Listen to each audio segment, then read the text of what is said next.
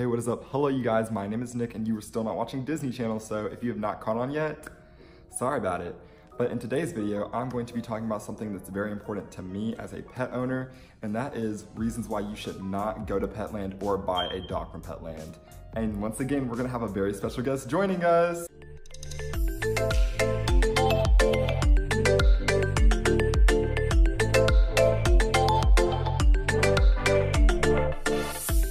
So he was just asleep and I woke him up, so I'm really sorry for him. But if I'm gonna talk about pet stuff, I have to talk about it with my pet. He's the cutest thing. Here's my baby. Okay, so let's just hop right into it. Okay, so Petland, moral of the story is their dogs are bred puppy mill style, which is pretty much when they breed dogs as if they're making cars or something in a factory, where they're literally breeding these dogs just to be sold. And so their quality of life is poor. And when I tell you it's like awful, no animal should ever have to experience that. So pretty much these dogs, like the dogs that give the birth to mothers, are being given these drugs. They're being forced to produce more than their body can actually handle, which produces these really sick dogs. And then they go to Petland. And you know, since Petland is a business, they do want to make profit. But Petland sits here and leaves their dogs in these awful conditions.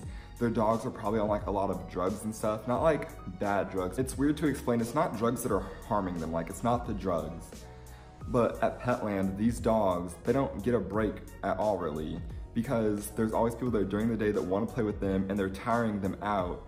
And then if the dogs aren't playing with people, they're in these tiny little cages with probably a ton of other dogs. And you're like, oh my gosh, they're so cute, they're sleeping. When in reality, they're beyond exhausted, because these dogs are going nonstop and don't ever get a break or just like constant human affection from one person. And with all that being said, I'm about to tell you guys a horror story that actually happened to one of my old teachers. So she had 3 dogs from Petland, all of them extremely sick, but one of them in particular had a very sad story. So she got her dog from Petland and she literally had to sit here and drive her dog 6 hours up to Ohio about once a month because her dog had this really rare condition, to the point where there was only one doctor that could help it. It had like this weird brain tumor, and there was only one veterinarian that knew how to like help the dog out. So she was driving up to Ohio to keep this dog alive, which is very expensive, you guys. And then on top of that, the dog couldn't keep down half of the foods it was digesting, and the only thing I really liked to eat were chicken nuggets. I know that's kind of funny and cute, but like, that's awful.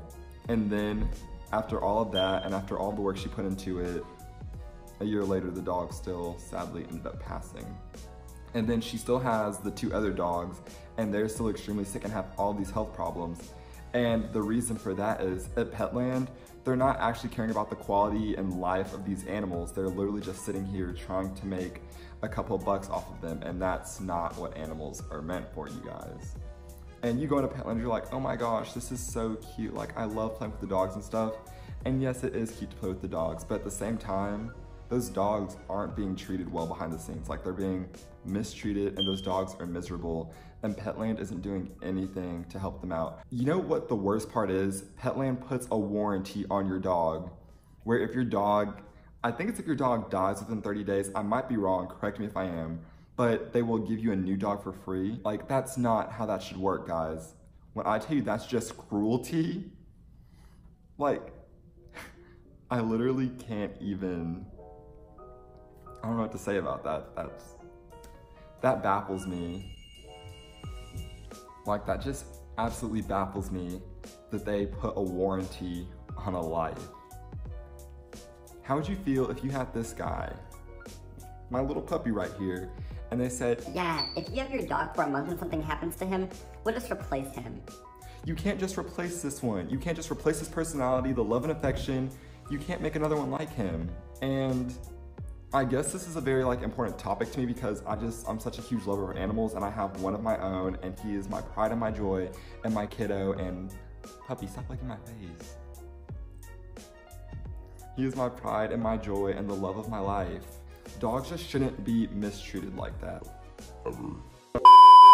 Long story short, the condition that these dogs are being bred and raised in are just awful and terrible conditions.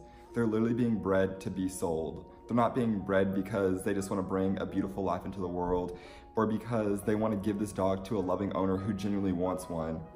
It's no, we're gonna make some money off of selling these dogs, and we don't care how cruel we treat them behind the scenes, which isn't okay for any matter. And that's why I don't go to Petland, that's why I don't support it. I won't even walk into the store because I don't want to give any money or any publicity to a place that's treating animals so poorly. It's ridiculous and it's not right, and it ticks me off because nothing, like no living being deserves to be treated like that, all in all. So yeah, Petland is a no-go for me for sure, and hopefully after this, it's a no-go for you guys too. But yeah, so I didn't get into extreme details because I didn't want to say something wrong. So I was like, oh my gosh, that's completely incorrect and this is an invalid argument. Like, no, this is a very valid argument. And you wouldn't know because you go in there and it's like, oh my gosh, we're gonna play with all these animals and it's gonna be amazing. But in reality, that's not what it's like. And if you're not on the inside, you wouldn't know or even think to look into it. But Petland is not a good place and I will not be going anywhere near it, so.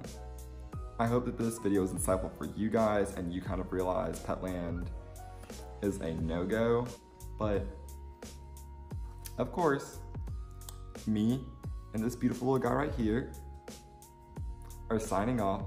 So hey, I hope you enjoyed this video. If you enjoyed it, please like, comment, and subscribe down below. Give it a big paws up. Thank you guys for watching. Oh, and one last thing, just so you guys understand, my dog is being compensated for working with me on my YouTube videos. He thinks I have a treat in my hand right now because I just got the bag, but I'm paying him in treats for his time and for being so obedient and helpful. As you can tell, that's all he cares about. So yes, you guys, no animals are ever harmed in the making of my videos. Here's his little treats, he loves these things. Shake, give me a paw. Oh my gosh, you guys, I got that on video. That's the cutest thing. Shake. Why am I fangirling over my own dog? He does this all the time. All right, so yes. Thank you, puppy. Mwah.